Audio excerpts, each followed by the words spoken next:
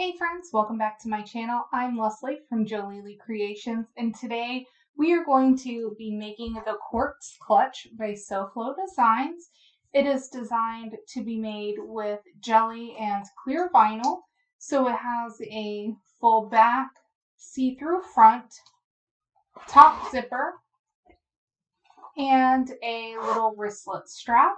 It also comes with a lined version, and so that's what I'm going to be making today. I've recently had a little bit of interest in making more with leather. I know my machine is capable of it. So I went to Tandy Leather last week and I got some leather scraps and some pieces to play with.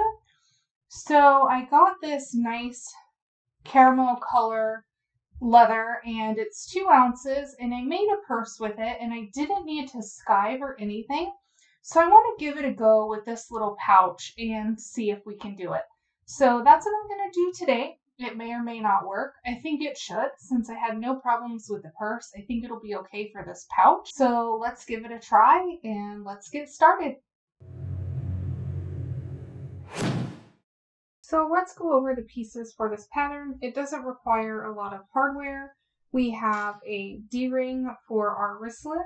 We have a zipper pull, a zipper, a swivel hook, zipper tab, strap accent, our strap piece in leather. We have our top accent. We have our front bottom. We have our back. And we have our 2 lining panels. The lining panels I interfaced with a woven soft, and the front panel bottom that I did with cotton, I did interface it with a woven firm just so it had a little bit more structure with the leather. I'm going to start working with my strap. We're going to flip it over and draw a line straight down the middle, just like we were doing a normal strap. She does assemble it a little bit different if you're using raw edge materials. So I'm going to follow that way in the pattern just for the strap, just because I can use the leather accent on the top as well. And I think it was kind of something different, and so I really liked that. So we're just running double-sided tape down each side of the line, and we want to keep it at least an 1/8 inch away from that line, so that we're not top stitching through it. I'm going to remove the backing and fold to the center line. And again, this strap, this material isn't very thick, so I think we can get away with doing a folded strap. But you certainly can certainly get away with leather using a raw edge.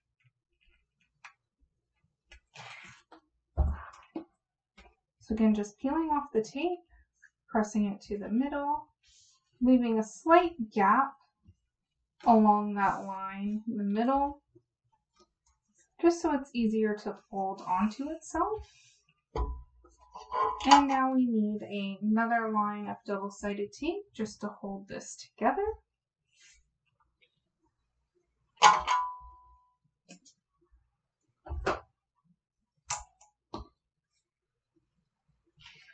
Peel off that backing, and I'm just going to pinch these edges together. In the pattern, she gave us marks to mark on the end of both straps, and we're going to top stitch down the side on each one in between those 2 lines. So don't go past this line here or here.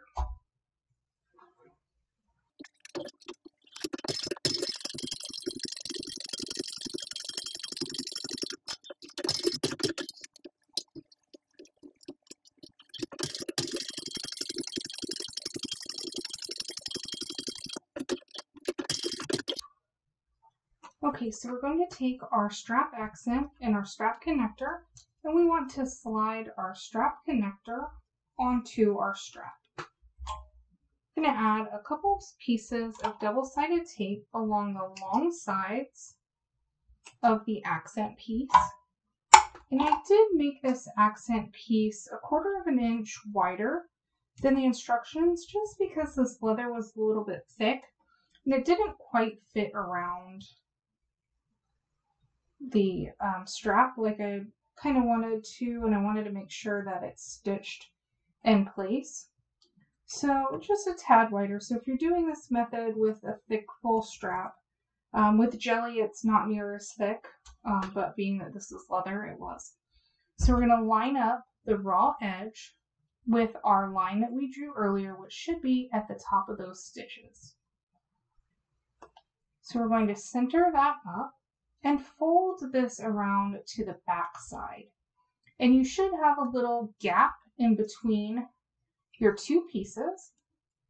And then we're going to bring the other end of our strap around, line up that raw edge to our line that we drew earlier in the top of those stitches. So if your stitches were a little bit off, you can fix that now by covering up those stitches with our strap.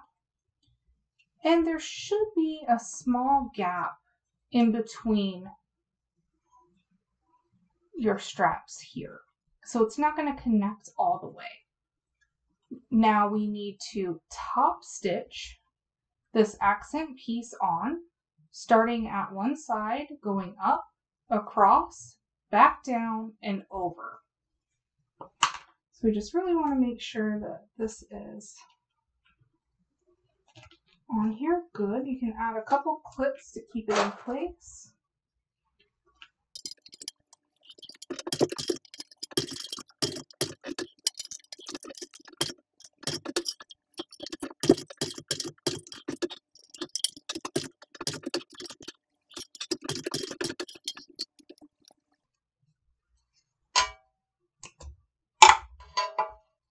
Okay, so now we can pull our hardware up through the strap.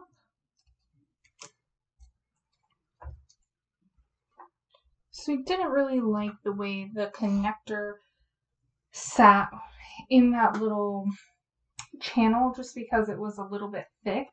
So I think I'm just going to do a regular, how I would do a normal strap with leather. So I think I'm just going to try and do somewhat of a normal strap. So because it's thick, I think I should be able to just slide this on here, bring this end up to the edge of our connector, fold this down, and add a rivet through there. So it'll be a little bit smaller of a strap, but you should still be able to get your hand in there. And so we'll do that. Let's see if I can mark this.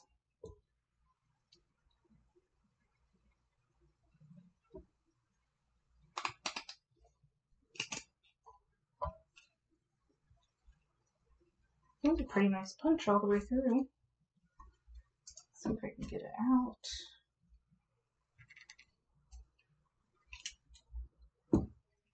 Use that double-sided tape in there, so I've got a little bit. Just going to center this back up on the back side. Punch that all the way through.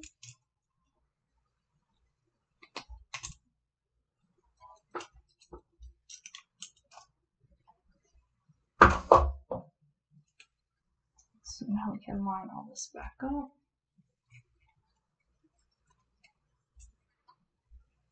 See if the rivet's long enough. It should be. It's pretty long post 9mm that I use for just about everything.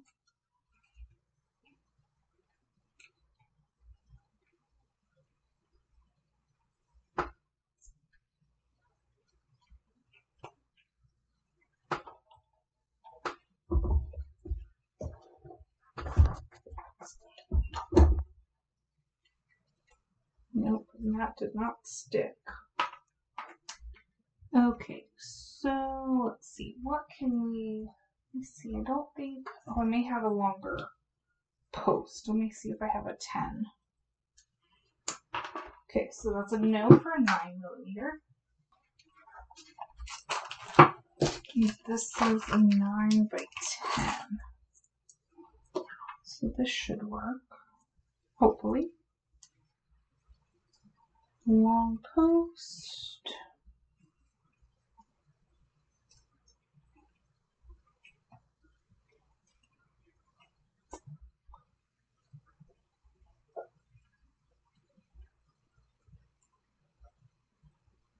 having a good time.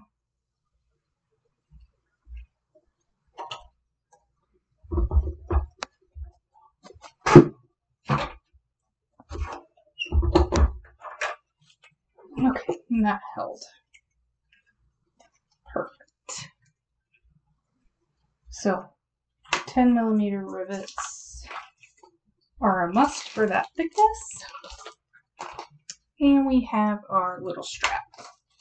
Okay, we also need to work with our D-ring tab. So this one should be easier. It shouldn't give us any problems. We're just going to fold this to the center.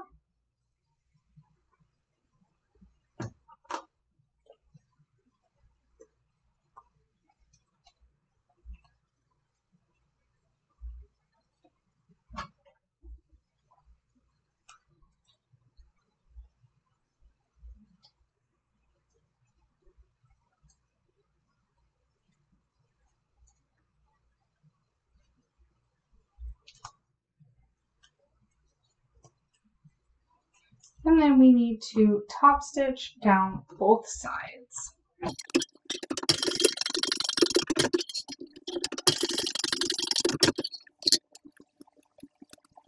Add our D-ring connector and baste the bottom closed. Okay, so we can work with our zipper. We need to fold the ends down at a 90-degree angle. And I like to use regular pins for this. So I'm going to fold back in half and pinch. And stick a pin in to hold.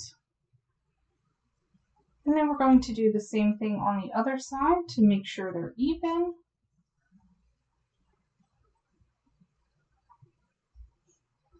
Fold and pinch.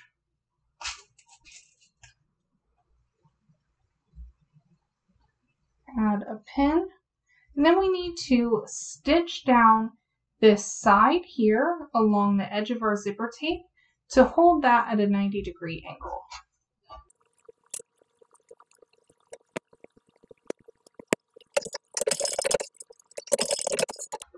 Take out your pins. Trim your threads. Put this away before they spill.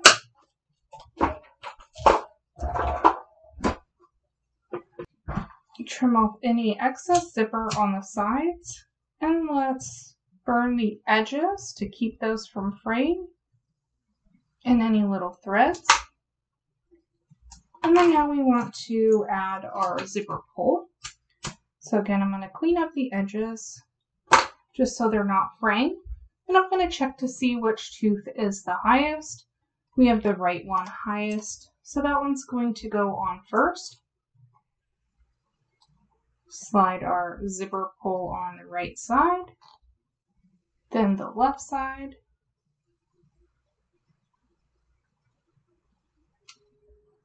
Then we want to adjust these teeth, looking through here, and push down, leading with that tooth on the top.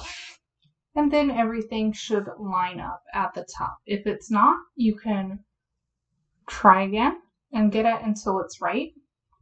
And then we need to trim our zipper down to the length in the pattern.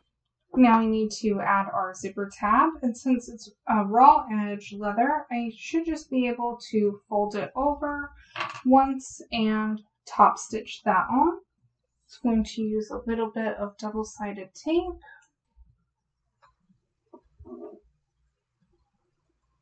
On each side to keep it in place.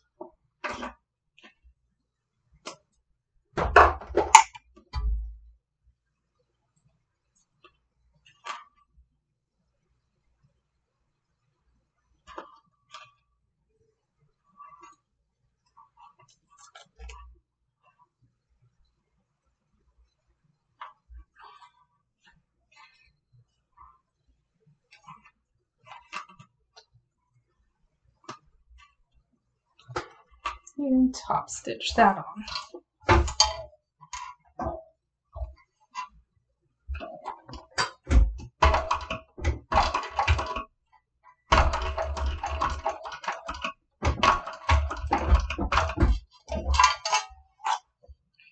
trim off any excess.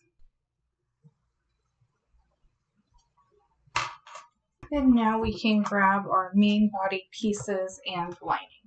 So I'm going to take the front bottom and the front top and lay them right sides together, lining up the raw edges. And I'm going to stitch that down.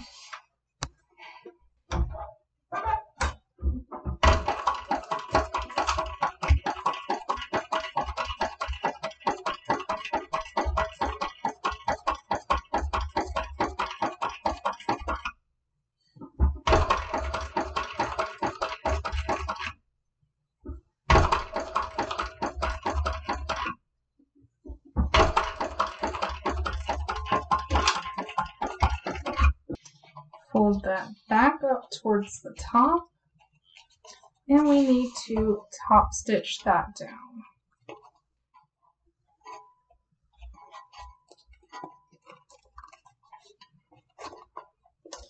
It is a bit thick. Let's see if we do that.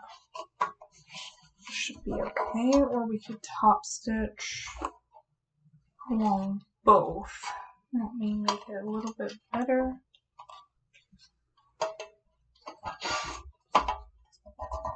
Let's fold this seam open on the back.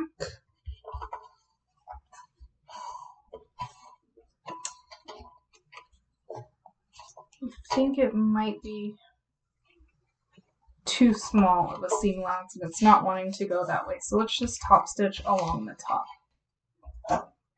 Go this way.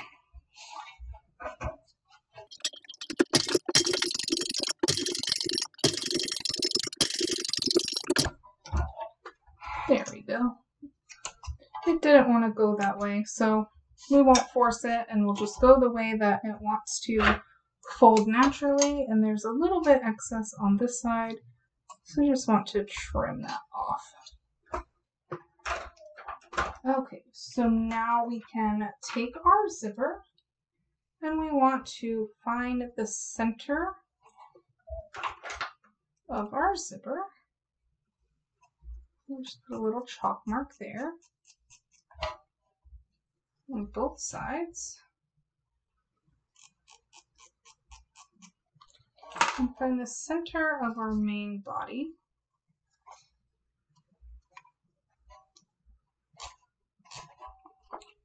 And line up our zipper going close to the left side. So we're going to put our zipper that way. Line up the raw edges. We'll add a couple clips and we'll baste this into place. Oops. Zipper pull out of the way.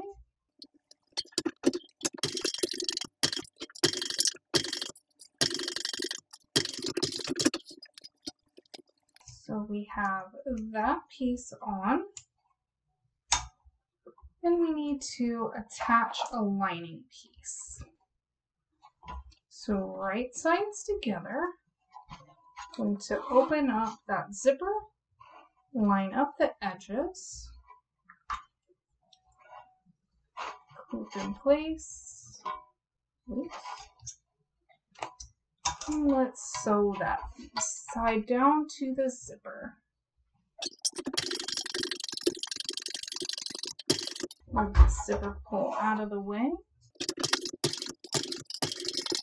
And we want to fold back this lining piece, or this top piece rather. Let's leave the lining out. Pull everything tight and top stitch along the edge of this zipper here. So pull my zipper out of the way. And top stitch here along the edge of this accent panel in my zipper.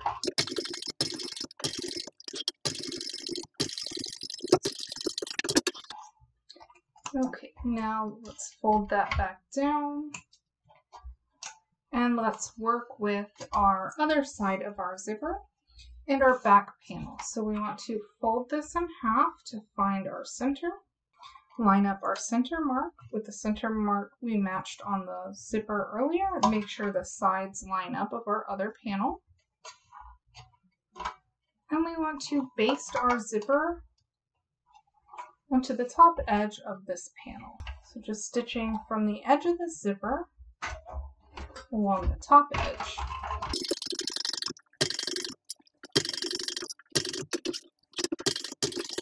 Let's add our other lining panel to this top of the zipper. Clip into place and sew that down at a 1/4 inch seam allowance. Make sure our zipper's out of the way.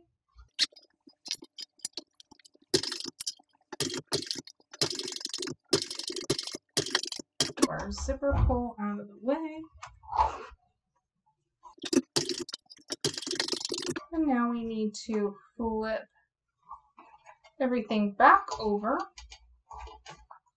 It's easier to start with our zipper closed to fold the seam allowance back towards itself, and we need to top stitch. So our zipper our lining panel is going to the right side. So it's just top stitching through our main body panel and our zipper. So top stitch along that edge.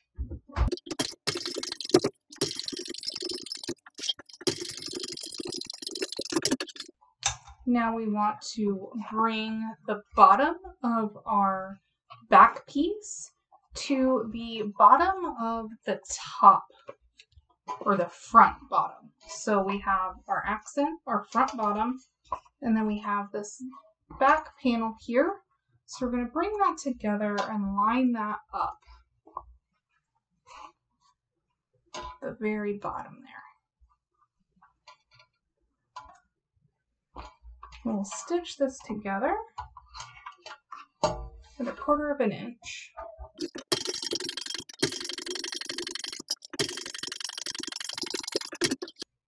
And now we need to top stitch that seam.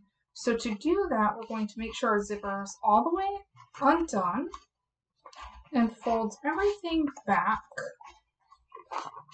along that bottom seam. And I find it easier to go towards my zipper.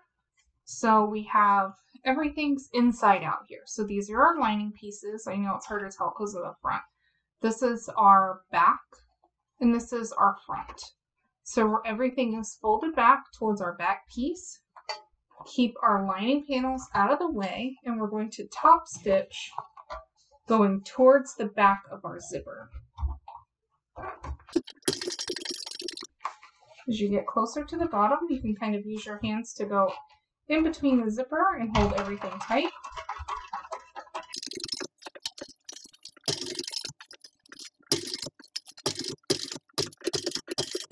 And then carefully pull out without scratching your materials with the needle.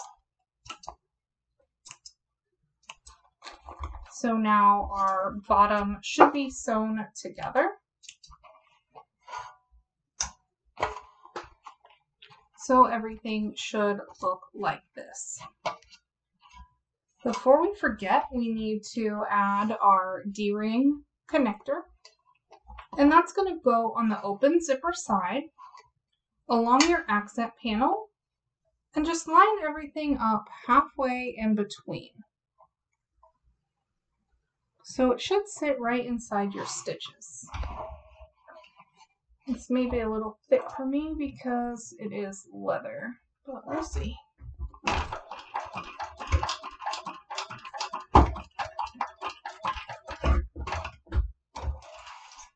So if using a domestic machine or something thinner, thicker material, you may want to do a cotton tab there, but it may be okay.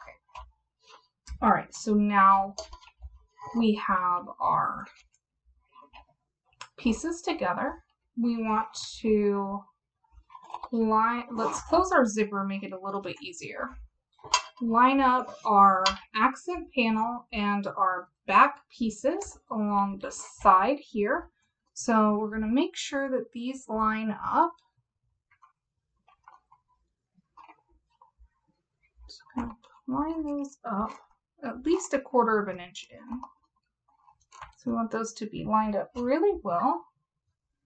And add a nice clip there. And do the same for the other side. So line up the edge of the accent panel and the edge of our back panel.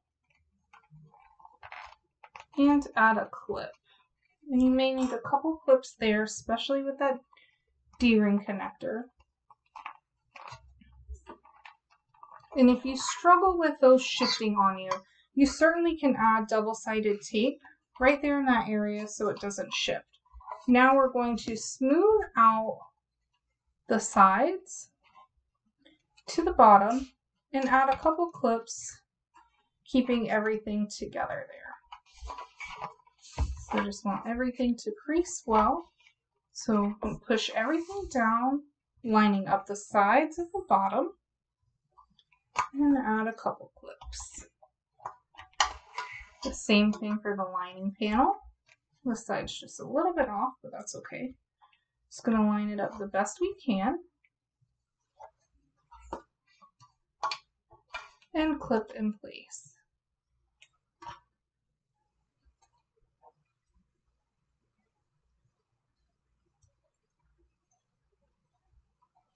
At the bottom, we want to leave a turning gap. So I'm going to go a couple inches in from the sides, and I always like a bigger turning gap, just especially because this is leather. So I'm just going to go right about there as I'm stitching around. So I'm just going to clip. Then I'll add a couple clips in here where we're not going to sew.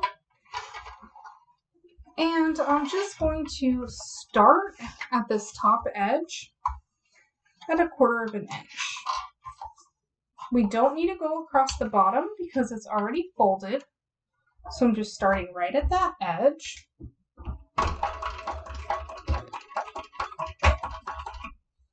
And back stitching well, going 1/4 inch seam allowance all the way up the side.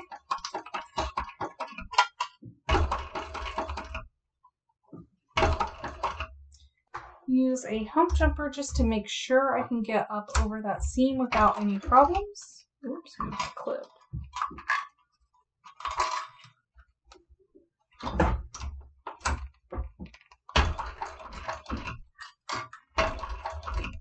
And once I get over this hump, I'm going to go into a 3/8 inch seam allowance to make my lining a little bit tighter. And then we're going to turn the corner until we get to our line, and then just stitch down our line to the bottom edge and back stitch well, and that just keeps the stitches from pulling out when we turn the corner. So now I'm going to do the same thing on this side. I'm going to come up our little line here, back stitching well.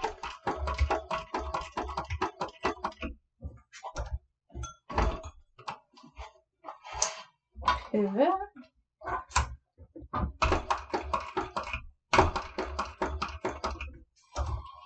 Turn the corner. Come up the other side.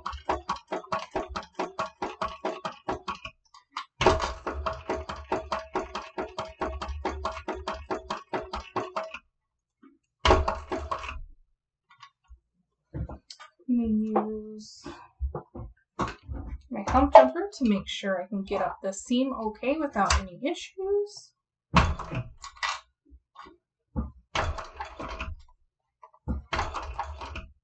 And we're going into a 1/4 inch seam allowance. And I want to trim the seam allowance on the lining side.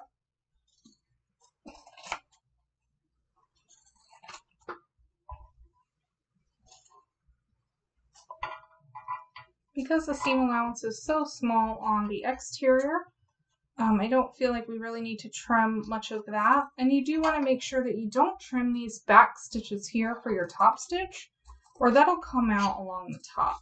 So just always be mindful when we're trimming seam allowances off on the exteriors that we don't hit those stitch lines, the back stitch. Okay, so now we can turn it all out through our little hole. Open our zipper all the way.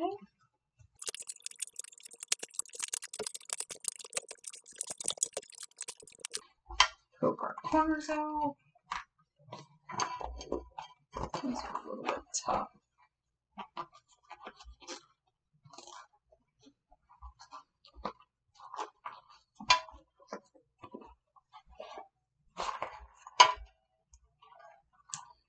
So maybe we'll trim a tiny bit off of these corners here, just to make it a little easier to stick out.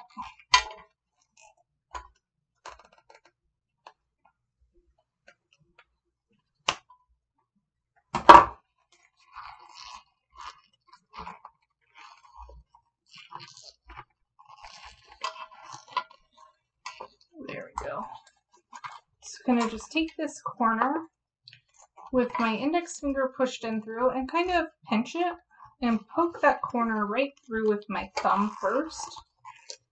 And it gives it a little bit easier time to turn out.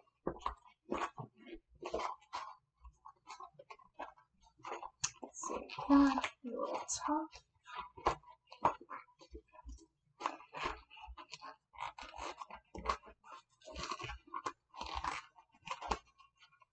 So the seams are definitely a little tough with this leather, but I think we can maybe snip a tiny bit here without getting those threads. So let's do that, and then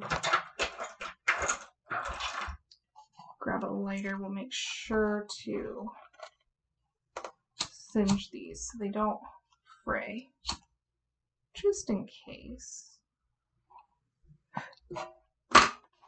Maybe that side will poke out a little bit better. There we go. So then our sides, we'll just have to crease this a little bit. Same with this side. Take this corner out a little bit more.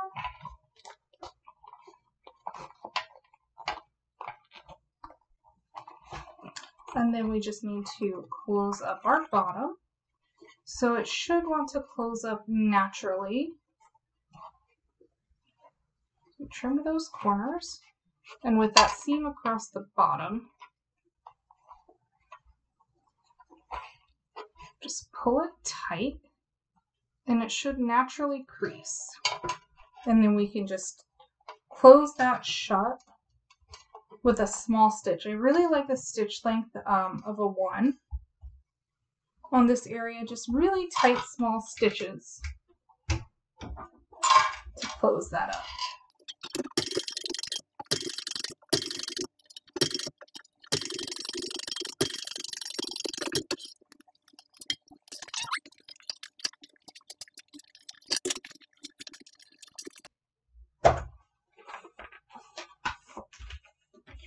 Just add the wrist strap and that is it. This is the Quartz Clutch, the lined version with leather.